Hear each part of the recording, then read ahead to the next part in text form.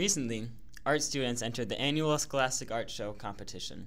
This year's competition had nearly 6,000 individual entries, and more than 239 Novi senior portfolios were entered in 16 categories.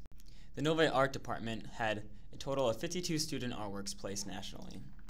Scholastics was started over 50 years ago, and it was a way to help promote the arts in the United States. And it started off small, and it's just become huge because so many of our students who are in art do not have a forum to show their skills.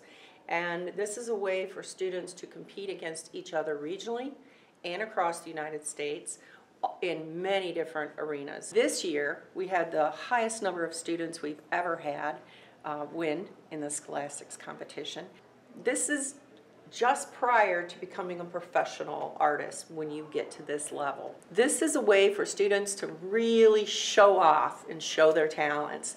And Novi High School has an amazing group of visual art students. The three of us, Miss Edmonds, Miss Harbar, and I, are so proud of all of them. Many students walked away with a gold key, silver key, or honorable mention. The artwork will be on display at the Walter B. Ford Building on the College for Creative Studies Ford campus until March 4th from 9 a.m. to 5 p.m. My inspiration behind my jewelry piece is that I wanted to make something that looked really rustic and that looked cool, and it was something that I could wear. I had never entered a contest before for jewelry, and the fact that I got a gold key, which is the highest award you can get the first time, was really cool. This was the first colored pencil piece I did, and I actually just wanted to try it out. So I really like color, and I wanted, since it was my first one, I wanted to experiment with color, and I wanted to do something that was realistic, but it also would look kind of fantasy-like.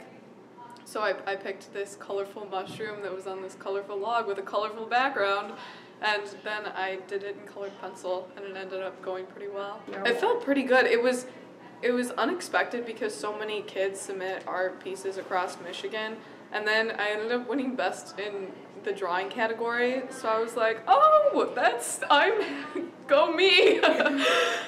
For the Cat's Eye News, I'm Ben Stotler.